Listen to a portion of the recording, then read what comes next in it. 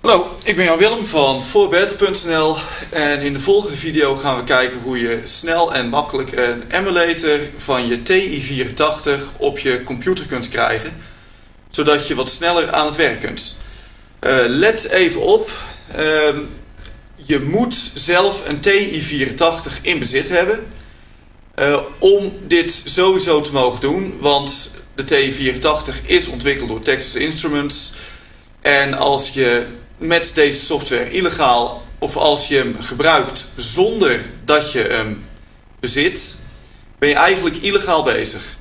Dus koop de rekenmachine die je gaat emuleren voordat je dit gaat doen. Er zijn verschillende manieren om ervoor te zorgen dat je aan de slag kunt met een emulator. Je kunt natuurlijk die van Texas Instruments nemen, die is duur. Een andere die ook heel erg goed werkt is de emulator van Wabbit Studio. Daar kun je naartoe gaan door naar de website wabbit.codeplex.com te gaan. Dus rabbitcodeplex.com, maar dan met een W. En als je daar bent, druk je op download. Agree. Nou, dan kun je het bestand opslaan.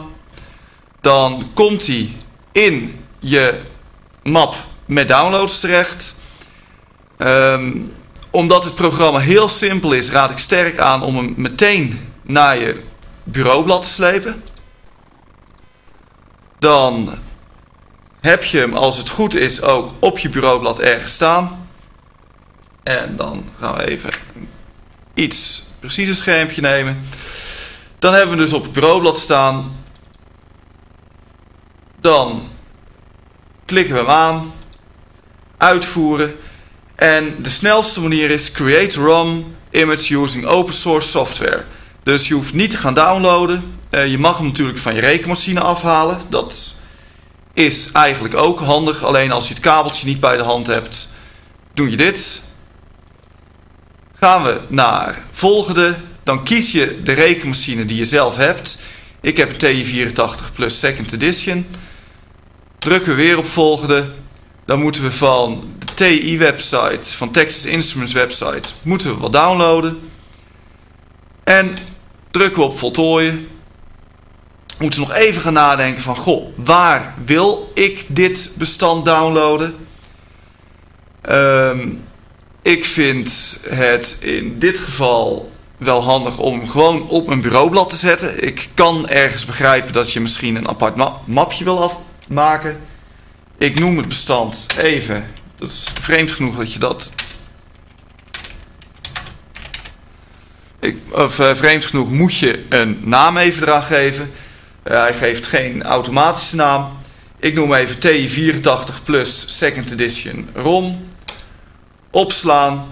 En voilà, daar hebben we onze rekenmachine al.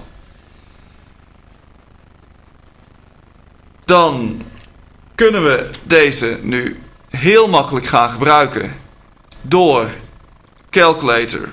Nou ja, we kunnen moeilijk doen, we kunnen natuurlijk ook hier gewoon op ondrukken. En hij start en je hebt hem op je bureaublad staan.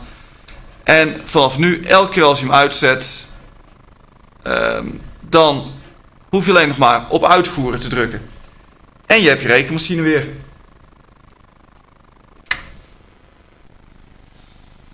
Dus ik hoop dat je iets aan deze uitleg gehad hebt.